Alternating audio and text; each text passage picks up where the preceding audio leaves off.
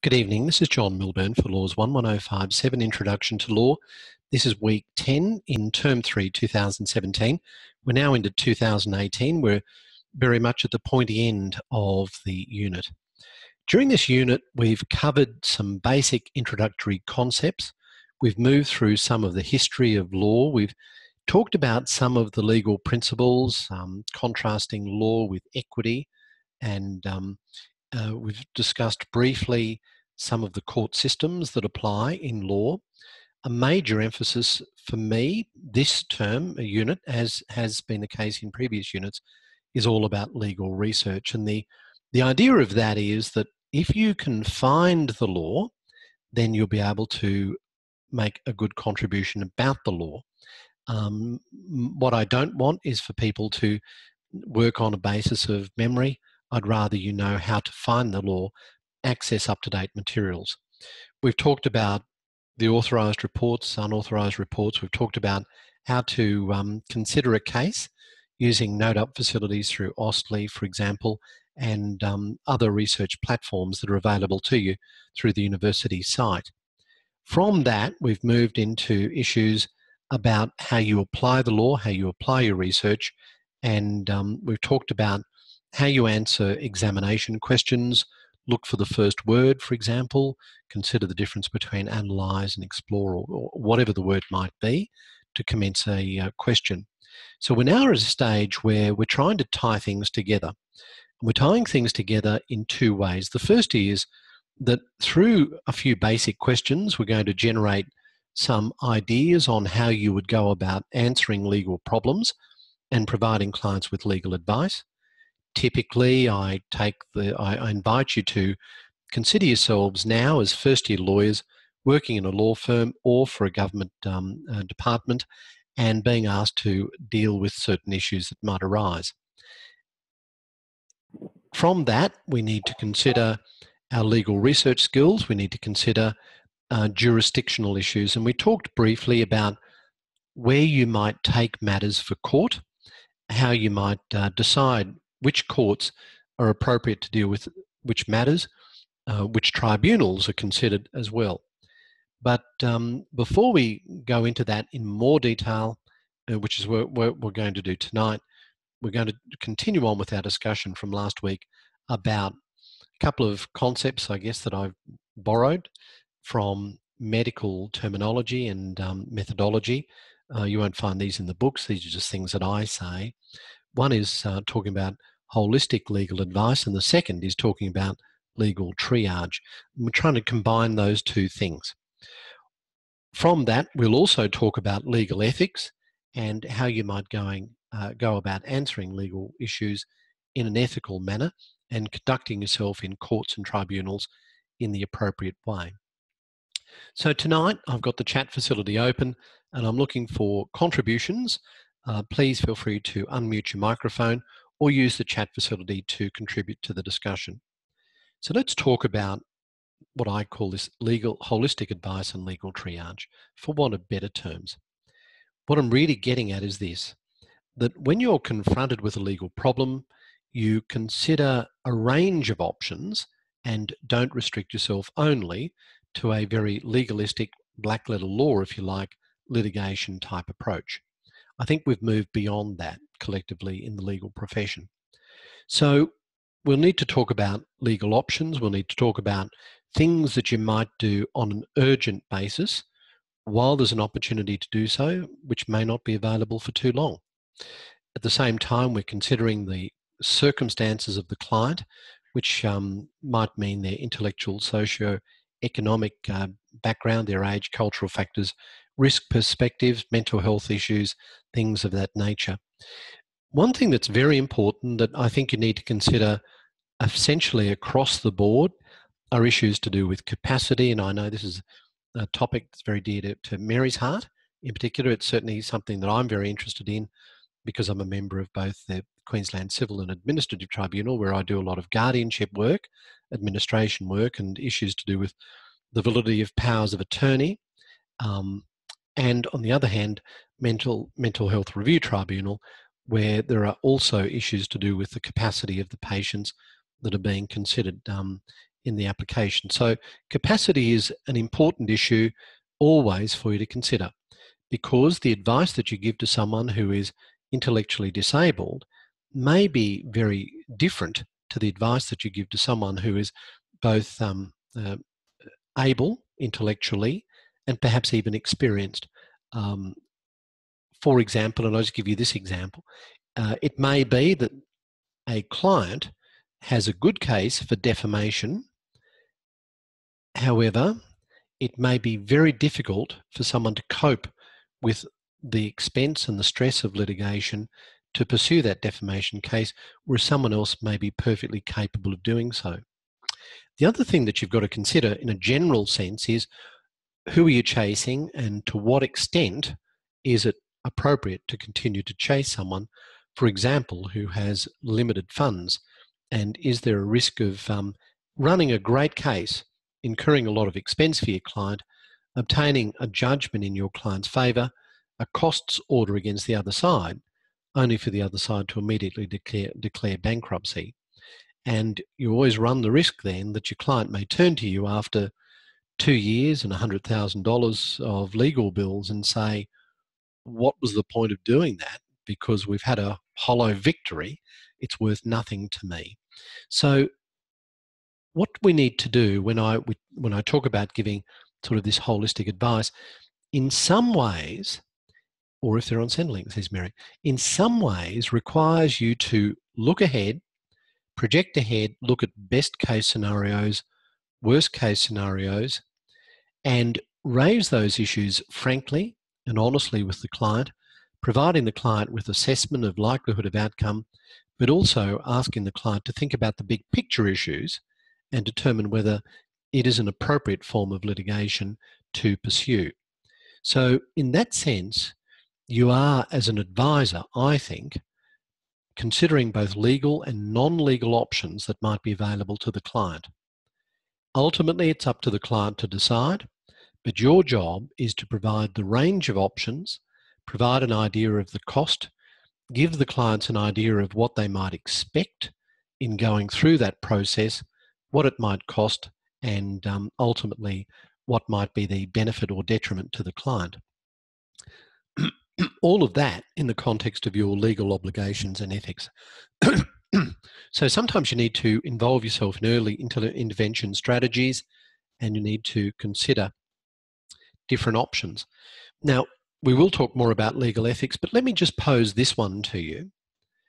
What if a client comes to you as a first-year lawyer, offers to provide you with substantial funds to pursue a case, but you believe that the client is eligible for legal aid because the client says to you, look, I'm providing you these funds, but they're actually my parents' funds. They're not wealthy people, but they're willing to put everything they've got into the defence. And you think, well, this person who's charged with the offence could probably get legal aid and cost nothing.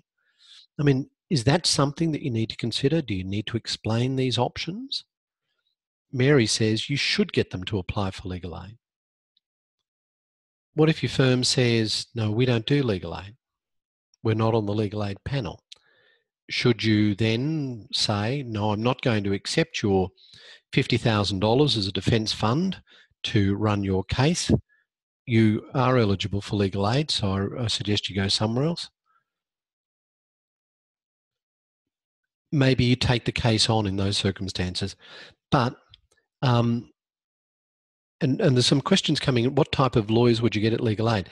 So I've been a legal aid lawyer for many years, both as a solicitor and a barrister, and I can say that the service that you get through legal aid in-house lawyers or legal aid preferred suppliers generally, I think in my experience, is very good. Certainly I always adopted the attitude that irrespective of whether I'm being paid through legal aid or privately, I give the same service. And I think many lawyers adopt that same approach. However, there are oftentimes firms that say the new lawyers will take on the legal aid issues, and we're getting a few comments about chat facilities there, but it's not necessarily the case. Sometimes you will get very senior lawyers. So these are just some examples of where you may need to consider factors which are not just out of the law textbook, and there might be some other issues that are relevant. can you somehow provide assistance to the client in a cost-effective manner, which is less emotionally draining upon them than would be the case if they went to court. Let's take another example. A client comes to you and says, I want some advice in relation to a contract. The contract provides that the buyer, that your client is going to buy a property, and the company selling the property has provided a guarantee return of 10% per annum for 5 years. Do you then, before the client signs the contract, ask any further questions of the client to assist them in those circumstances? So do you understand the scenario? Somebody comes to you, I want to buy an investment unit. This looks good. I'm happy with the price, but what really I'm influenced by, the company that's developing the property and selling is going to give a guarantee of 10% per annum for 5 years. That looks like a great deal. Diane says, yes, you should ask some further questions or give some further advice. What sort of advice do you think you need to give someone? Michael suggests maybe they've inflated the price in order to provide that additional return. That might be the case. So you need to read the contract, says Mary. I agree with that.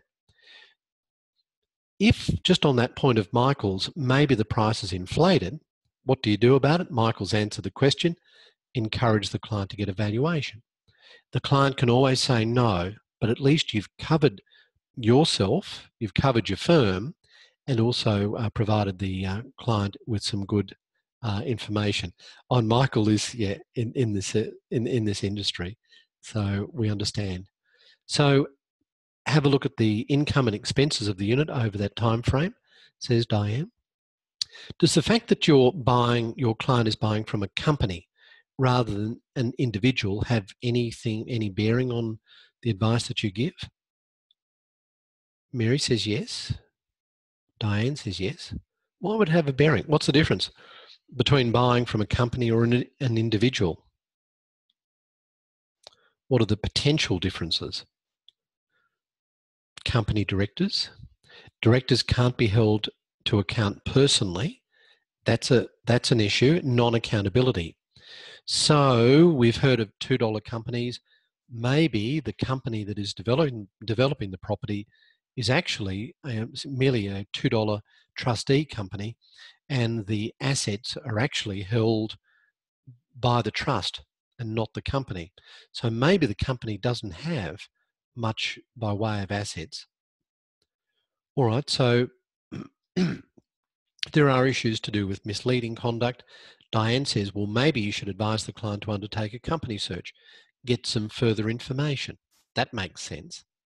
So you can see that there are these issues. So let's assume, for example, that your client did proceed with the contract. You didn't provide any advice about undertaking company searches. You didn't say that the directors behind the company will not necessarily be personally liable for the obligations and guarantee of the company. The company goes into liquidation 2 years after the contract signed. Your client's return of 10% per annum is effectively useless for the last 3 years of the 5-year guarantee. So they're not going to be too happy with you if you didn't ask them to at least explore these issues, such as valuation, asking for personal guarantees, undertaking some company searches, making some due diligence inquiries. So I think that's part of the role of a lawyer, to do that. Even though the client might come to you specifically just for contract advice, I think you need to go beyond that in appropriate circumstances and consider other things, other factors, and maybe encourage the client to consider undertaking further searches or making further inquiries. The same thing applies for dispute resolution. Perhaps a client comes to you and says, I have a dispute, I wish to resolve the dispute. In the old days, we would just talk about litigation. That was it. That was the end. That was the only response. We'll go to court. We'll get the proceedings drawn. And that may be the right way to go. But is it the only way to go? Is it the best way to go? So dispute resolution services are provided by a number of providers. maybe we need to consider talking to the clients about those things. And then, of course, if you do have a client that says, I do want to proceed to litigation, you need to know your courts, tribunals, you need to know monetary limits, you need to know which have equitable jurisdiction and which don't. You need to consider which have the capacity to provide interim orders, perhaps by way of injunctions or declarations that might enforce or protect the rights of your client, and you need to consider the jurisdictional aspects generally. Does this court or the tribunal actually have the power to deal with this type of matter? So last unit, and the unit before, I set difficult questions for the take-home exam that ask the students to consider all of these options, use their legal research skills, and come up with options for the client to consider in terms of being able to enforce their rights. And I'll post those past exams on UCrew for you to consider, but I'll do so with a caveat. The caveat is this. This unit, the take-home examination, is of a much less duration. As a result, the questions will be much easier and of a different format. So don't be overly concerned when you look at the questions from last unit and say, how can I possibly answer that? I did mark those on the basis that even though the students had a great deal of time to complete the answer, I acknowledge the high degree of difficulty. You won't have that high degree of difficulty this year. All right, I've been doing a lot of talking. Thanks for your patience. Let's see if we can share some information now. You're a first-year lawyer. You're working in a law firm as a solicitor. A client comes to you as a result of a referral from one of the partners who've said, here, you take this matter. And the client says, I want some assistance in relation to some issues that have gone wrong. And the issues are to do with a consumer debt or perhaps a debt recovery issue. So let's assume it's those sorts of things. I'll lump them together. Normally I separate them, but in the interest of time, I'll just say the client comes to you, it's either a consumer issue or it's a debt recovery issue, or maybe even both. What sort of options are available to the client to consider? I'll get you started. One is litigation. Diane says the ACCC. Okay, so what we're looking at there is introducing regulatory authorities that may provide some direct assistance to the client. One advantage of that, Diane, is, well, what are the advantages? QCAT's another. Lower costs, yes. Free, says Mary. What's the other advantage of going to, say, the ACCC or a regulatory authority? Costs is one thing. What else?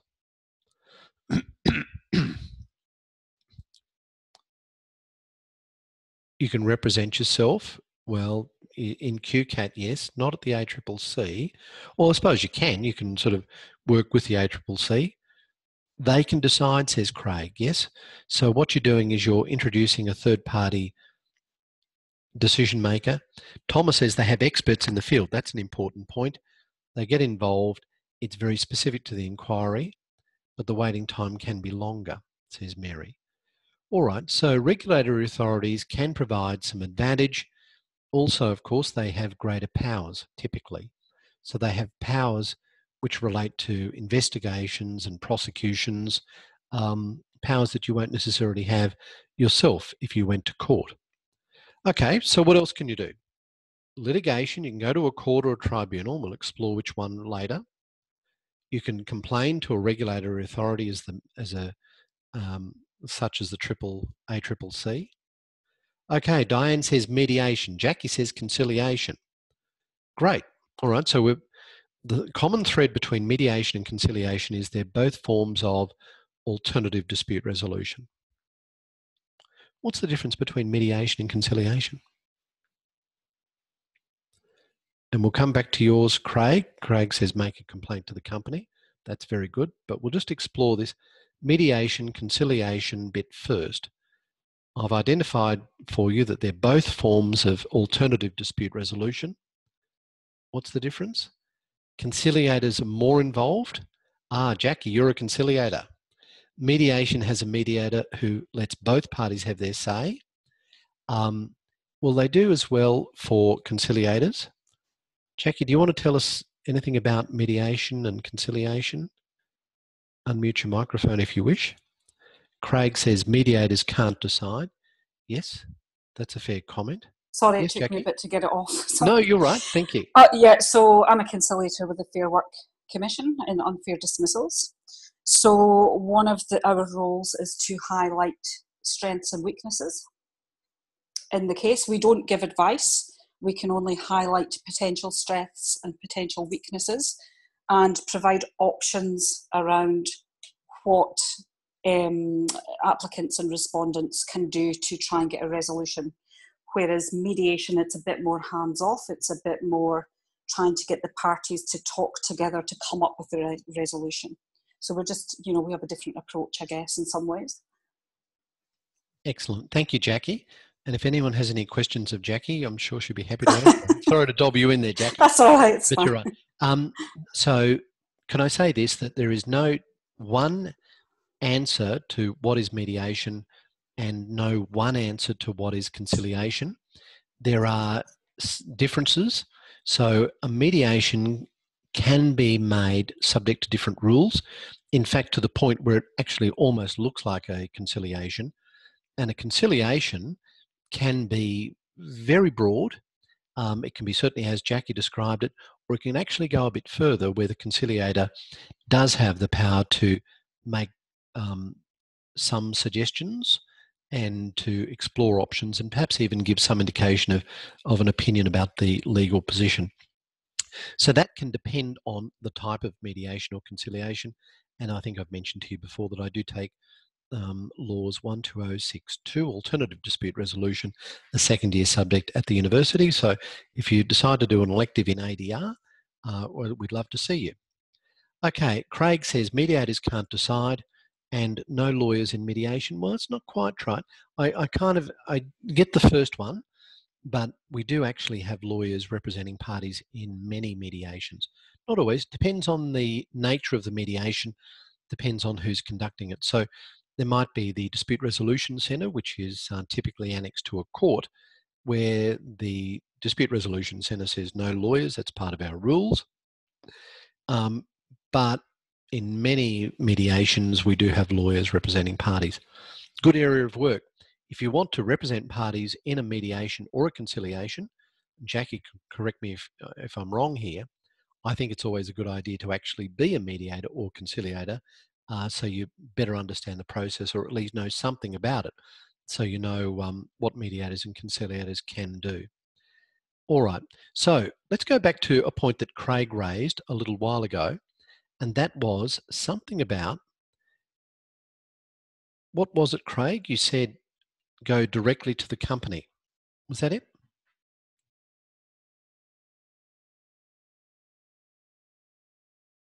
Okay, so go directly to the company. Let's keep a track of this. So far, we've talked about these options. Litigation. We've talked about ADR, which is mediation and conciliation. We've talked about going to regulatory authorities and seeing if they can assist. And Craig says, just go straight to the company. So I'd call that make a direct approach. I think that's a valid tactic. It's never easy to do. Sometimes clients need some encouragement, but often I would suggest it is the best way to resolve a dispute. What if it's a dispute involving a neighbour? Would you ever recommend making a direct approach? What are some of the advantages? What are some of the pitfalls in a neighbourhood dispute about recommending a direct approach? What are some of the things that you need to ask? Depends on the dispute. Yep, I agree with that. Depends on the circumstances. Depends on the past history. Yes. Relationship breakdown can always be tricky. Can be horrible if they go legal, which might mean that it's better to try and keep it away from legal remedies because they can really blow up. you'd probably want to know if there's been some sort of order, restraint order under the Peace and Good Behaviour Act or domestic violence. So you don't want to encourage someone to move into a situation where in fact they're either breaching an order that's been made against them or they're ignoring an order which has been put in place to their protection. So it can escalate, and it may be that whilst the direct approach in many ways is good, you know, the advice of let's see if we can sort things out over a cup of tea or a beer, it's sometimes very valid. So I'm going to put down make a direct approach as a different option available for you to at least consider discussing with your client in terms of this holistic advice. What else have we got? Any other ideas? I think we're up to 4 now. We can do better than that. Let's say the debt recovery dispute involves your client chasing money from her daughter, $50,000. Any other options that might be available?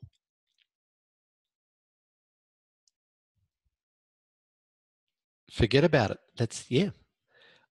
I'm going to put that down. So Diane says forget about it. I'm putting that down as 5th option. Walk away from the dispute. I think it's a valid thing to discuss with the client. Talk about the amount of money, acknowledge that it's substantial, but also, and that the issues of concern are of importance because people do appreciate, they don't want to be fobbed off. They want to be acknowledged. They want you to acknowledge that the amount of money is substantial, that there are issues of concern. Diane's come up with a good idea. Maybe we avoid all this by rearranging the will. That's a good tactic. That costs not much to do, and it avoids a lot of acrimony. You can always get the money back through your will. You have to talk to them about the possibility of making a challenge to that will. So you might want to document the reasons why you've changed the will, but maybe that's a good idea. So you won't necessarily recommend it, but I think you should discuss it as an option that's available to the client. Right, so that's 5 options. Is that it, or have we got more? We talked about the ACCC. I'm putting that down as an investigative regulatory body. Sometimes there are adjudicative bodies that do some investigation as well, as opposed to a body like the ACCC, which has the prosecutorial arm. Are there any investigative bodies that might assist your client in coming to a resolution? Consumer Affairs, yep, that type of thing. The Office of Fair Trading. That's it. I like that. What about ombudsman? What do ombudsmen do? And where are there ombudsmen? Do we have different types of ombudsman? Depending on the industry. So it's government, yes, we do. Different types. Can anyone name 1 or 2? Ombudsman? Telecommunications, oh, that was good. You were very quick on that. Insurance, yes. Fair Work Ombudsman, Health Ombudsman.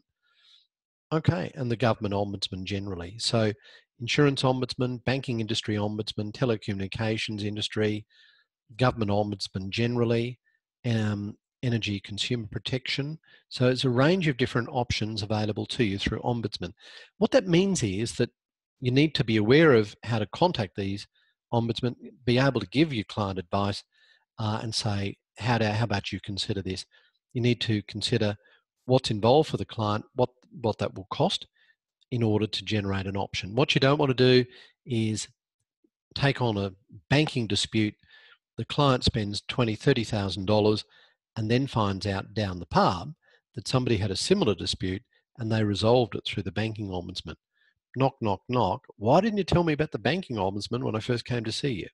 So you can see that there's a degree of assistance to the client, but there's also issues to do with you're protecting your own reputation, protecting the reputation of your firm, and fulfilling your legal obligations, because the legal ethics side of things comes into play as well.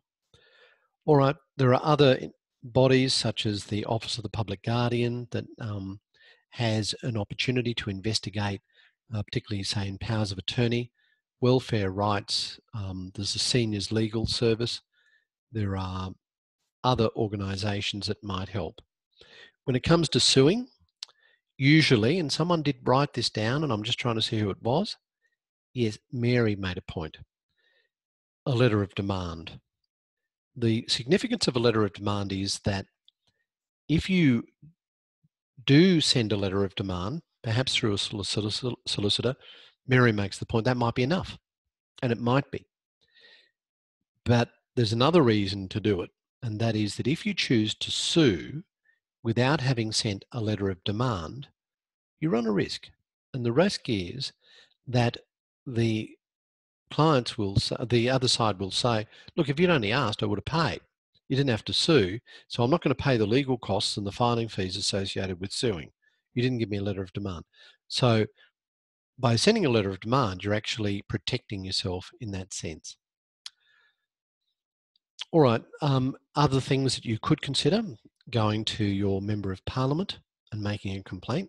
Maybe through political means, you can resolve the issue. If you're really keen, you can consider the media. That's always fun when you come out of court and you have the media come at you. Another way is a thing called statutory demands. Does anyone know what a statutory demand is? Ever come across that? It's a very aggressive way to recover a debt. It's a formal notice served on a company requiring payment within 21 days. And if a company fails to comply or fails to make an application to the court to set it aside, then that is a presumed insolvency, and you can use that presumption of insolvency to wind the company up. So it's a very aggressive procedure. You can actually proceed on that basis without having secured a judgment prior to the event, or you can secure a judgment and then use that statutory demand procedure. All right, so we've talked about a number of options. Thank you for your participation. I lost count after about 4 or 5, but what you'll need to do is create for yourself a list of options that you might wish to consider discussing with your client, and build on that as you go, because the options will be different depending on the nature of the dispute that you are embarking upon. All right, let's see if we can tie things a bit more together. We've talked about generating disputes, options for disputes. We've talked about going to courts and tribunals. Let's look at these examples. Number 1, your client wishes to pursue a debt of $5,000. Which court, which tribunal, or is there more than one? Where would you, and the client says, all right, thanks for all your advice, but I want to litigate this. I want to go to court or tribunal. It's $5,000. Where do you go to pursue that? And you can answer for your own state if you're interstate.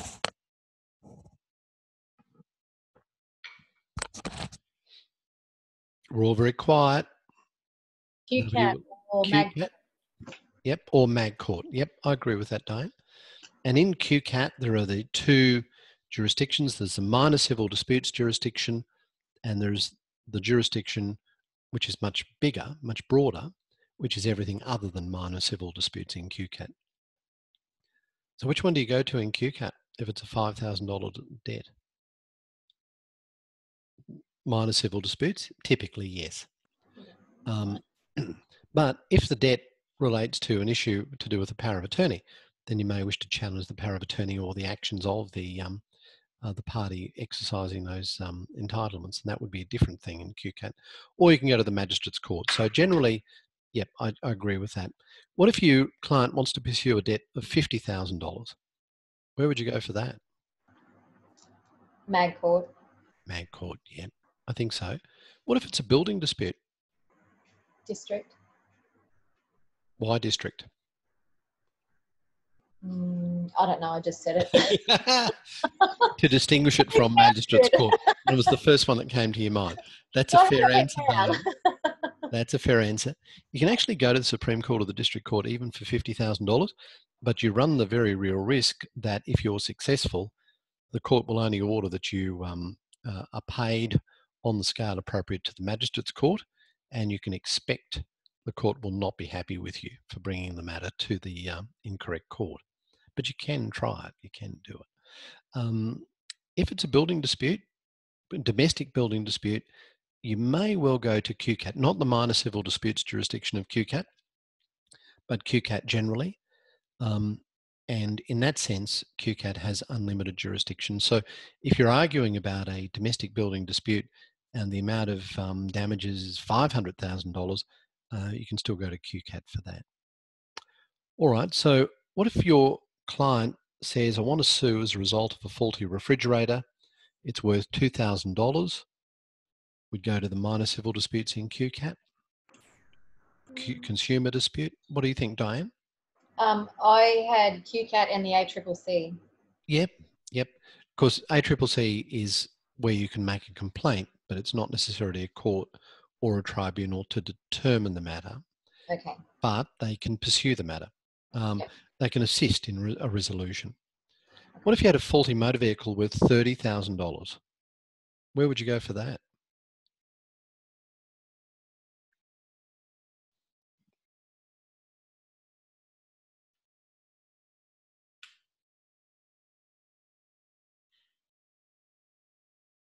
No thoughts?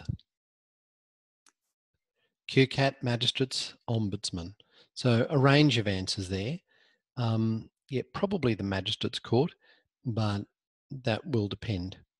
Probably the district court, maybe not. They might complain. What's the difference? What's the jurisdictional limit? The difference between the mag court and the district court? What's the threshold? The number? We don't know. 7.5 in Western Australia, says Michael. I don't know about Western Australia. 75,000. Oh, 75. Oh, sorry, it is. Yeah, sorry, 75. It's more than that in Queensland. You got 125 from Queensland. 150, I think. 150. Mary I knew it Ann's was a lot 100. more. Yep. Craig got it right. 150. Yep. What's the difference between what's jurisdictional boundary between district and supreme in Queensland? It's up to 750 in WA. Is it? Yeah, 750 in West WA, 750 in Queensland as well. Yeah. So, but as I said, if you had a $1 million retail shop lease dispute, which is within the QCAT jurisdiction, then you go to QCAT still. So QCAT in its general jurisdiction and the Supreme Court in Queensland are unlimited in their monetary values. Just depends on the nature of the dispute.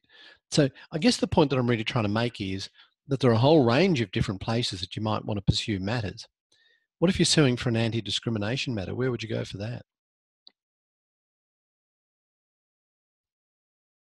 To the Anti-Discrimination Commission? Yep, or Fair Work. I think that's close to your heart, Jackie. So, yes. So what you need to do is be aware of the special jurisdictions that are available for different courts and tribunals, and then proceed from there.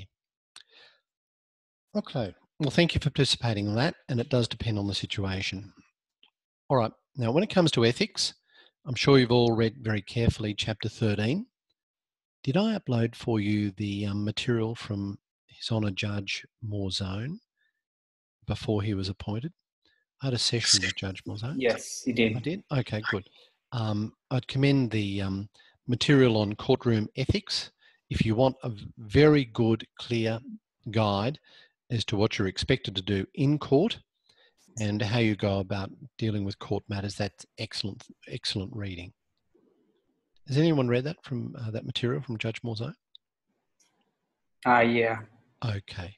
Any questions arise from it or comments, Michael? Not really. Okay. It's all pretty straightforward, but very good. So the other thing is, and I mentioned this, I think, last time, the QLS, the Queensland Law Society Ethics Centre. It's excellent. I won't go to the website, but I'll ask you to look at that yourself if you haven't already done so. And you'll note that there are guidance statements which outline solicitors' ethical obligations in subject areas.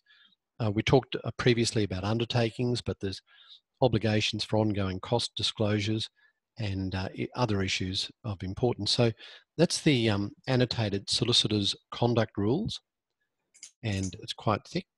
If you can you have to pay for this publication, but it's excellent because it has annotations and case notes, and it's excellent. The barrister's conduct rules, which are known as the barrister's rule, is a much smaller publication. That's unannotated, so there's less in terms of the rules for barristers as there are for solicitors.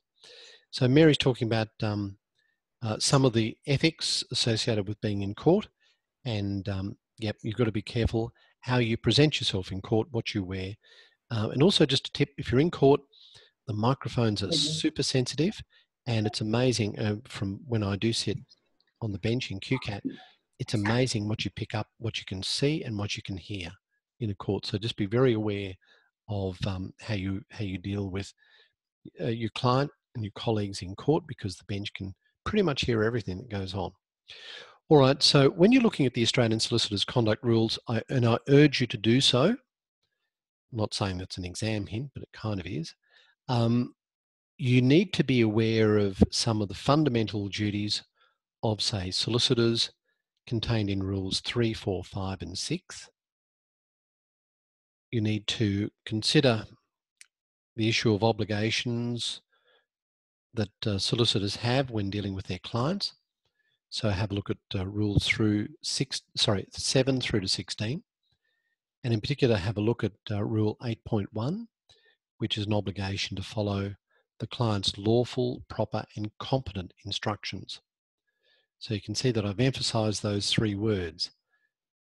Your obligation, do what the client wants you to do, but from what we talked about in the first stage of tonight, make sure that you have explained all the options and the likely costs and risks before the client says, this is what we're going to do.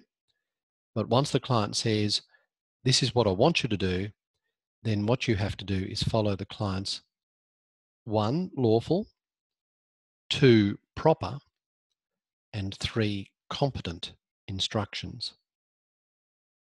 So if the client says to you, I want you to restructure this contract so that we can avoid paying stamp duty, which you say is lawfully payable, then you can't follow those instructions because that would be unlawful. You're participating in something that's unlawful.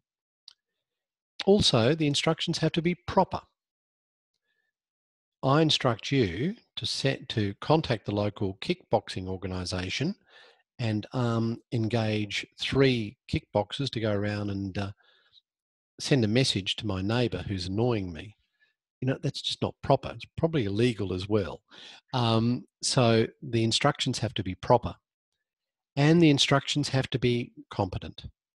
So, and I know Mary would be very careful with this to ensure that the client does have the appropriate capacity, the intellectual understanding to provide you with the instructions in a competent manner. So that's 8.1. Also, when you're looking at the Australian Solicitors Conduct Rules, have a look at advocacy and litigation rules, which are 17 to 29. In particular, have a look at Rule 21.2. And 21.2 provides that a solicitor must take care to ensure that decisions by the solicitor to make allegations or suggestions under privilege against a person are reasonably justified and are appropriate for the advancement of the client's case, and you're not doing something just to primarily harass or embarrass a person. As a solicitor, if you're involved as an advocate in that role, your client may say, look, I want you to really get stuck into these people and ask them some really difficult questions. If those questions don't advance the client's case, then you don't ask the questions, even though the client has asked you to answer those questions. All right, for the barrister's rule, which is 2001 but amended in 2016, you should try and obtain a copy and have a look at some of the advocacy rules, which are 12 to 14, duty to the court rules, duty to the client rules, and responsible use of court process. You don't need to know these things in detail, but I think it's important that you're aware of the rules that apply to practitioners, whether they're solicitors or barristers in Queensland. If you're interstate, then you can look at your own rules. You can look at your own rules. You don't have to worry about the Queensland rules.